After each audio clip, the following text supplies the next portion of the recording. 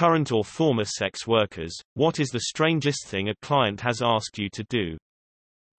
I had an escort service a few years ago. One of the clients used to come with a plastic bag and a paper bag. He would get one of the girls to hold the plastic bag while he took a dump in it. Then he'd put it in the paper bag and take it to work. He said he would then hide the bag in various spots around his law firm, waiting for someone to find it, and that was his get-off. You were a pimp.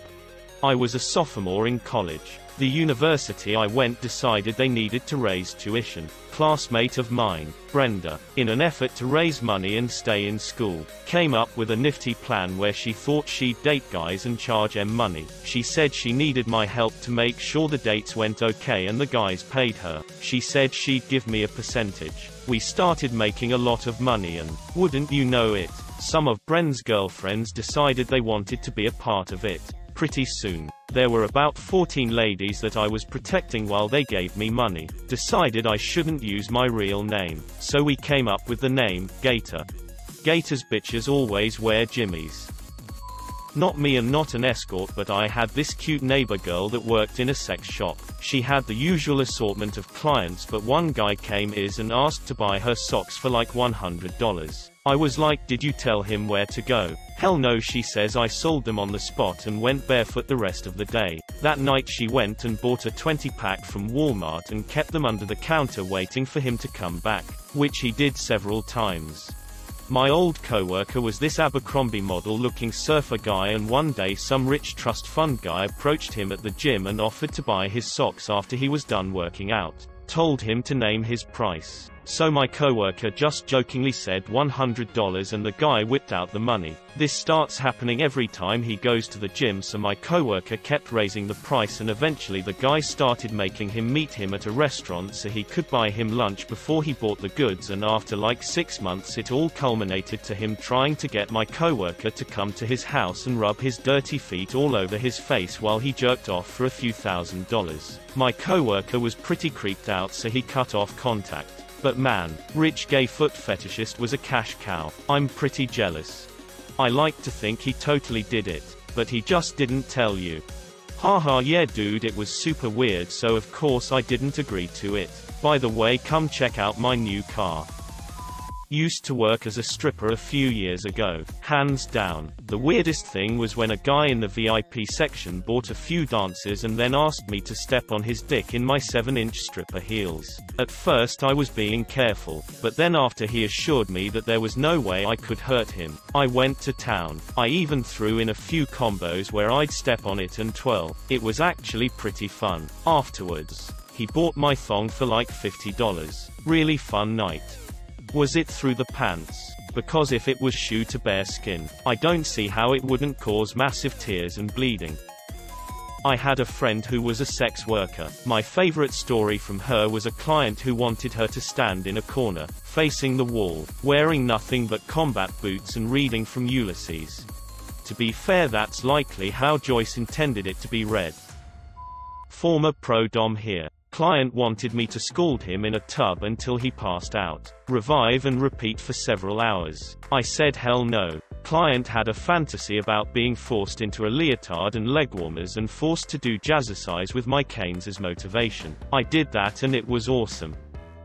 I know I'm late to the party, but I have a great story. I used to be a male escort. Had a guy once who I had going so bad he was up in a swing and I was shocking the shit out of his balls while he begged and screamed for more. I told him to shut the f up and stuck a plug up his ass. And that was the breaking point. I've had people use a safe word before and it's really no big deal. Everyone has their limits. And I can dial the intensity back and adjust the play pretty well. This guy, however, wanted to escalate. He used the safe word to take me out of the zone in order to discuss the next thing. This guy wanted me to castrate him. I had to talk him down from that. He said nobody ever got him to the point I got him, and he was certain that it would never be this great again, so why bother? Let's fulfill this last request. I refused and gave him a bit of aftercare. Sent him on his way. He came back a few times that month. Never asked for that again. I had a friend who was a phone sex operator. She's from South Carolina and has a strong southern accent. One of her callers was a black guy who wanted to be showered with racial slurs while he got off. She could only think of a few of the most obvious ones, so he had to help her along. Call me spear chucker, call me porch monkey, and so on. I had a friend whose girlfriend worked as a sex worker. I remember them telling me that one guy would continuously ask for her to castrate him. I don't think she ever did. I had a guy lay me out on the table, take my shoes off, get out a set of dental picks and mirrors and electric toothbrush, and do a dental exam on my feet, for an hour, checking for cavities, polishing, flossing, etc. I was supposed to play the whole thing straight as if it was really my teeth he was examining. Never did his penis come out of his pants. It was actually a totally great time, if a bit bizarre to start. I've got so many more, but that client story is my favorite. Guy used to come see me every week and pay me to kick him in the balls, hard, repeatedly for 5 to 10 minutes, and I usually wore boots. He obviously loved it. He would flinch a bit, but usually asked me to kick him harder. I was apprehensive the first few times, but quickly learned that he seriously wanted me to kick him as hard as I could. If I had a stressful week dealing with assholes, I would look forward to him visiting so I could take out some aggression. I am a camgirl, as the name implies. Only saw this guy once, so maybe he didn't like my art skills. Who knows? He asked me to draw on crazy eyebrows, like stick straight pointed upwards, angry brows, so I did. Then I needed a clown scowl. That was enough for the face, so then he had me draw fangs on my nipples, vampire tits haha, and then lastly, a face for my pussy, complete with eyes, a nose, and mouth. We both had a lot of fun. I could see him and I don't think he was jerking it, just laughing hysterically with me. Wish he'd come back. Recently had a different guy ask me to just fart, like continuously. He didn't know that for fart porn videos the girls literally pump their asses with air. Yeah, that wasn't going to happen. I was a cam girl for about 6 months in college. My weirdest customer wanted me to make him weekly grocery lists, errands lists, and just general honey-do lists for things he had to do around the house. He was a young guy, maybe 25, and actually really attractive, British. He claimed he was lonely after his fiancée moved to Belgium for a year for school, and now they were on a break. These were all the things she used to ask him to do, and now she was too busy. So every week, I'd have a private show with him, and we'd drink coffee and go over that week's list, and I'd wish him luck at work that day. It was kind of sweet, kind of heartbreaking.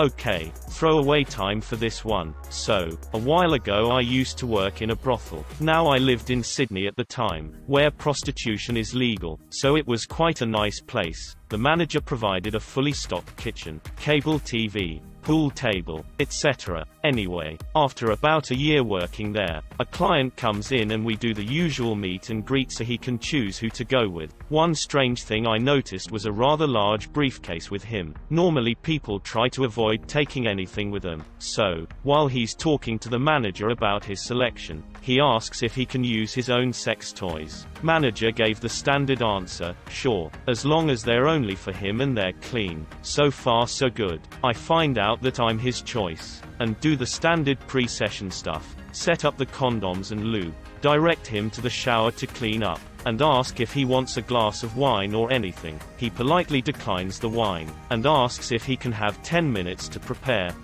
Yeah, I still get paid for that time, and it means I can relax with the other workers for a bit. 10 minutes later I come back in, and he's wearing a diaper, bib, and has a massive pacifier in his mouth. Weird, but honestly I've seen nastier shit in my life, so whatever. The really startling bit though is his array of sex toys. The briefcase must have been stuffed full of them. At the end of the bed is a series of dildos, arranged by size, starting off with fairly small, all the way up to one as thick as my arm. He pulls out the pacifier, and gives me the instructions for the session. Start with the smallest one, then move up to the next one when I say, baby wants more. So for an hour and a half I just sit on the end of the bed. doing as instructed. At the end he gave me a $300 tip, which was pretty awesome, but the memory of an adult dressed as a baby getting an 8-inch rubber cock shoved up his ass will forever be stuck in my head. Furthermore, I am of the opinion that Carthage should be destroyed. Clean their apartment, they didn't want any more strangers to enter their home. Did you hire a maid? No, I'm above paying for something like that. Former male escort here. Had a larger, 50-ish lady ask me to snuggle with her in a rocking chair. Wanted me to suck on her nipples as if I were nursing. She stroked my hair the entire time. It was really weird and kind of sad. Lasted for about 20 minutes. When we were done, she offered to jerk me off, but I told her she could do so if she wanted to. She said no, so I got dressed and went on my way. I told her she could do so if she wanted to. She said no, so I got dressed and went on my way. Taken by itself. This seems like a pretty standard arrangement in most young men's lives. I was a strip club DJ for a bit. Had this one odd duck that would come in and pay girls like $200 to piss in a glass for him. This happened several times. Then once the girl took it to a bouncer and had him pee in it. She took it back to him. He took one sniff and said this is a man's urine, left. And never came back while I worked there.